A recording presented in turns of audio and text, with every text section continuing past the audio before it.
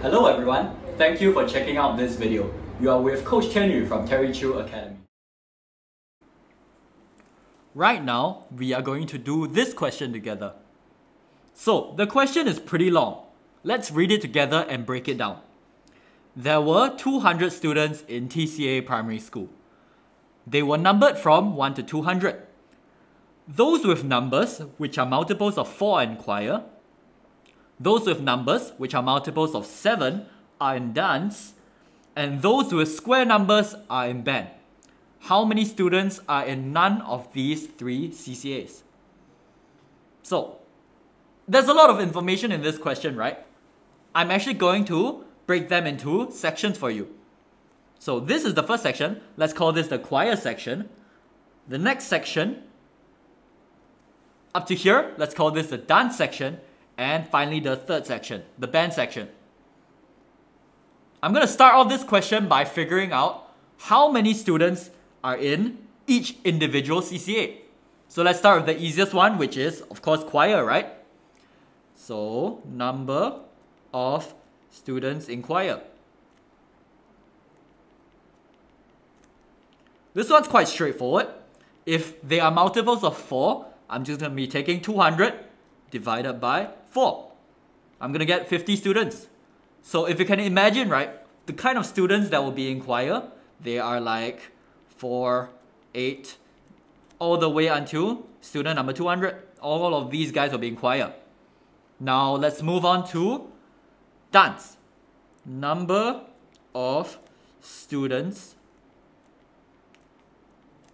in dance. Same thing, I'm going to take 200 divided by 7 this time. I'm actually going to get a remainder. I'm going to be getting 28 remainder 4. Which means there's only going to be 28 students in dance. So as you can imagine, it'll be 7, 14, all the way until 196. The remainder 4 is the 4 extra students that wouldn't be, right? 197, 198, 199, and 200. They won't be in dance. That's why we have a remainder 4. Now finally, let's look at the number of students in band. Number of students in band. So according to the question, only students who are square numbers are in band, right? AKA like 1 square, 2 square, 3 square, so on and so forth. Now, from 1 to 200, if you do some calculation, you actually realize that 14 square is going to be the biggest square number that is lower than 200. If you try 15 square, you'll exceed 200, which is what we don't want. So, since we can only go up to 14 square, there's going to be 14 students who are in band. Does that mean we're done?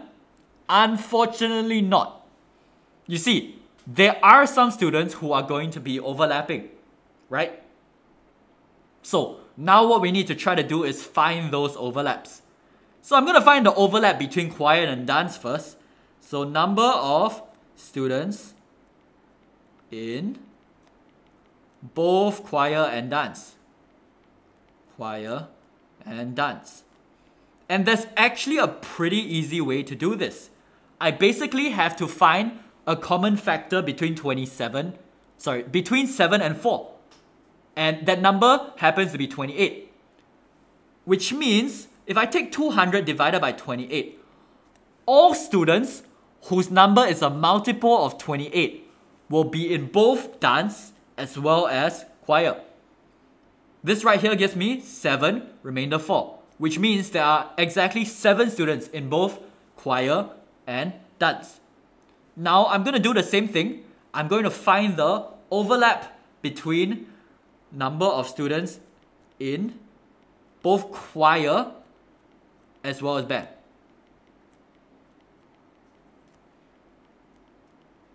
And band. So here are the conditions.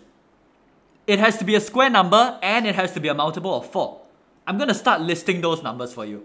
They're actually 4, 16, so this is 2 square, this is 4 square, 36, which is 6 square, 64, which is 8 square, 100, which is 10 square, 144, which is 12 square, and finally 196, which is 14 square. So as you can see, I have 7 students who are both in choir and band. Now, I need to find the final overlap, which is number of students in both dance and band. In both dance and band. So, how does this one work? They have to be both a multiple of 7 and a square number. In this case, I actually only have 2 possibilities. I have 49, which is 7 square, and I have 196, which is 14 square. So that gives me 2. We are almost at the finish line. What we need to do now is find the students who are in all 3. So number of students in all 3. There's actually only 1, and that's student 196. So this kid is obviously overcommitting in way too many CCAs, right? We realize that there's quite a lot of overlapping of information going on here. So it's probably best that I draw a Venn diagram, because that will really help me to visualize my information better. So this is what the Venn diagram is going to look like. I'm going to have 3 circles. This is how I'll label it. I'm going to label this as choir. I'm going to label this as dance. I'm going to label this bottom one as band.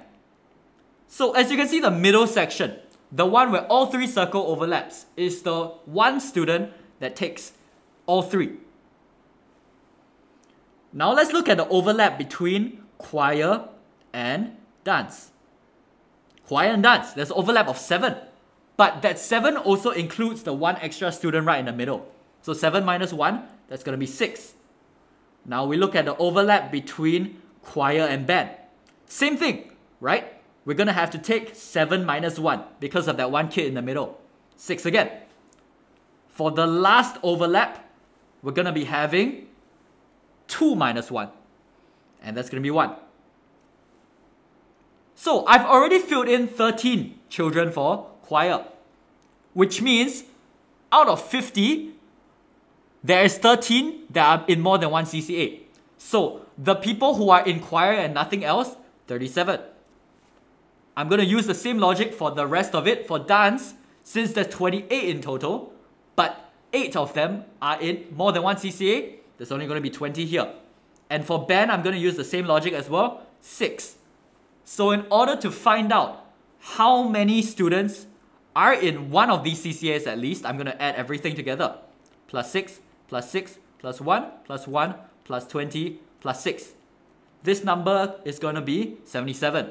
And we can finally answer our question. What did our question ask? Our question is asking how many students are in none of these 3 CCAs. 200 minus 77. That's going to give us 1, 2, 3. So it's a pretty lengthy question, as you can see, but by working out everything logically step by step, we'll get to the final answer. We have now completed this lesson. Thank you for watching this video. I hope you have enjoyed today's lesson. Goodbye and see you again in another lesson. If you would like to learn more from these tutorials, please smash that like and subscribe button.